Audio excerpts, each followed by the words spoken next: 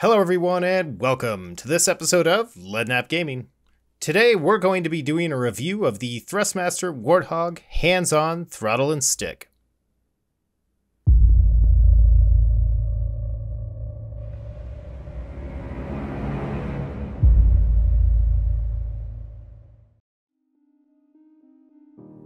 We have arrived in a perfect storm of non-availability. Reeling from pandemic logistical issues coupled with stay-at-home demand, and the release of multiple big-name games that call for hands-on throttle and stick for the best immersion. As such, flight simmers and space pilots alike have watched in horror as prices have skyrocketed on even basic kits like the X56 or TM16000. Which makes reviews like this one that much more important. The Thrustmaster Warthog was never inexpensive, at an MSRP of around $500, which has now climbed between $750 and $850. While still not win-wing expensive, these prices place the Warthog into the premium market. But are you getting a premium kit? There are plenty of reviews to choose from, but most are based on first impressions, in collections of kits, and usually paid for. I have been using this Warthog setup for over a year now, exclusively.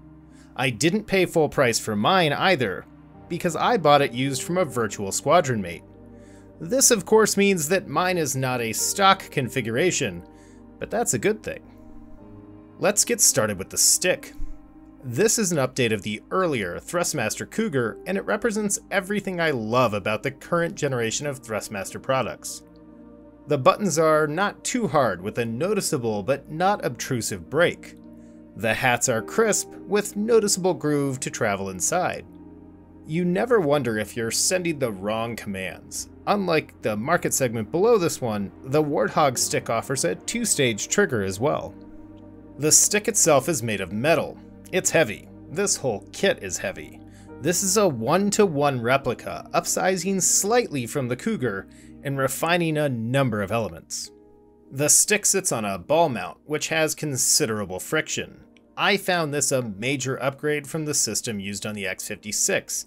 It feels like you're actually flying something with some weight.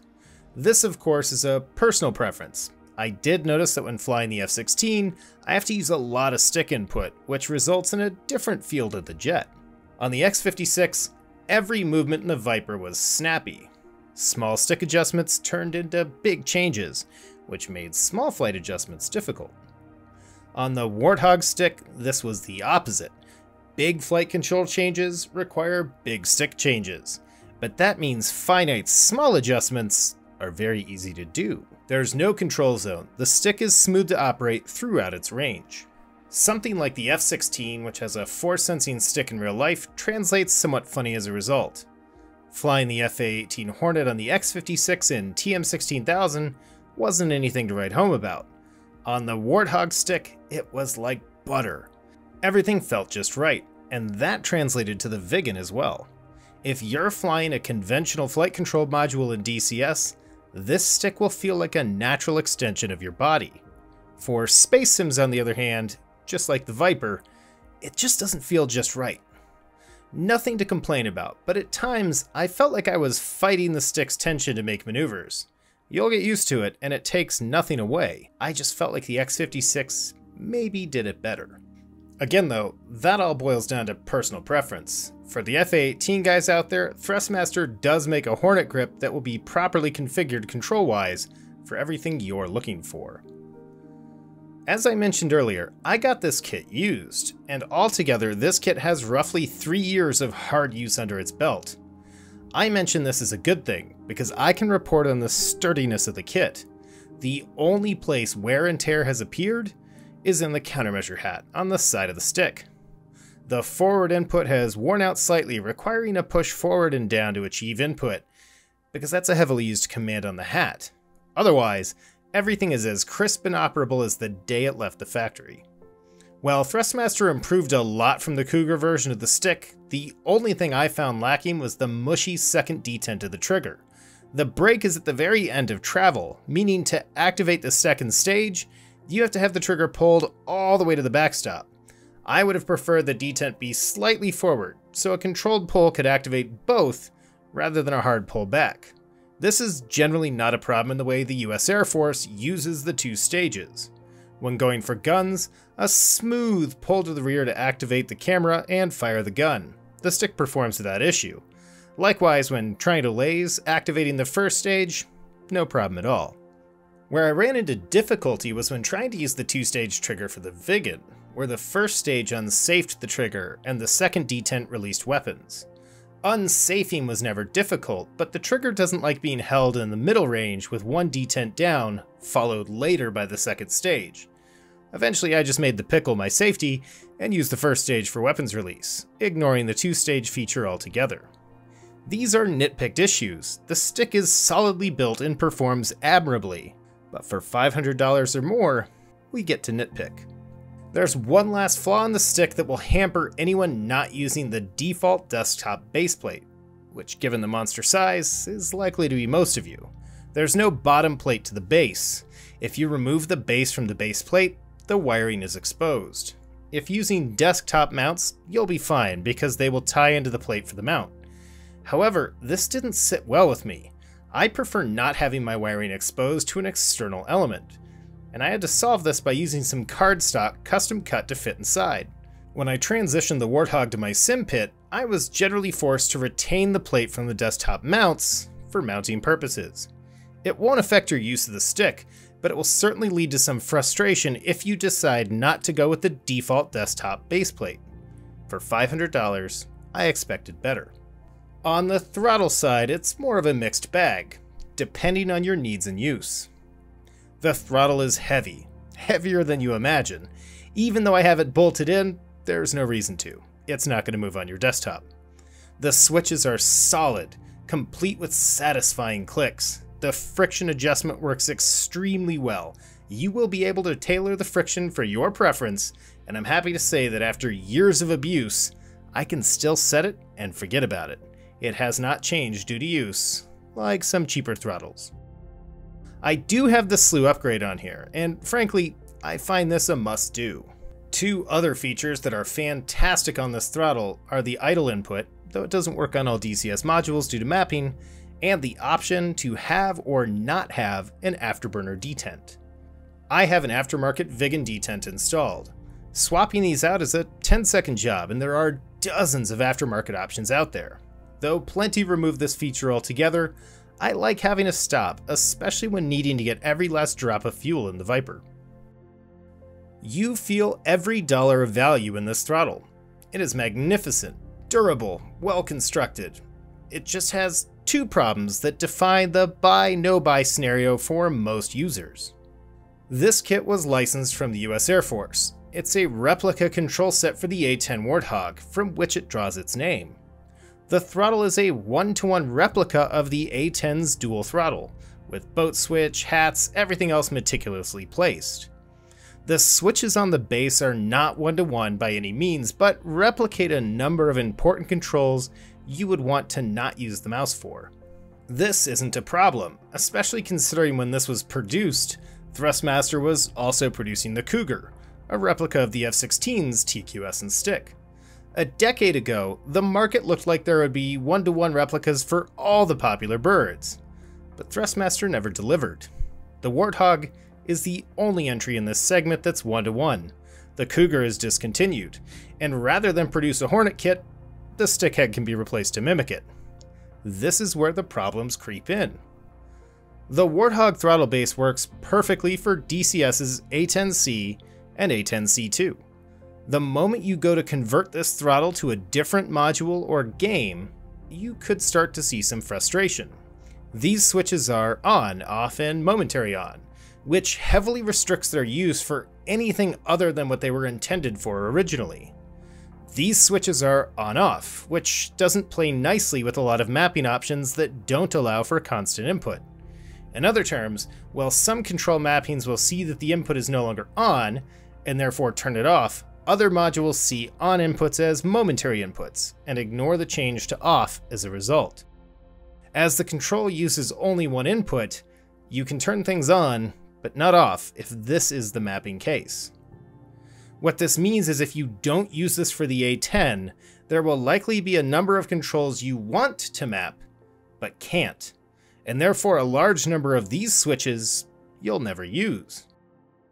For many, this may not be so much a flaw as it is a feature. The segment branches here between ultra-premium offerings like WinWing, which continue the practice of dedicated switches built around specific aircraft and mappings, or the other ultra-premium offerings like those of Virpil, which are generic, offering you maximum customization.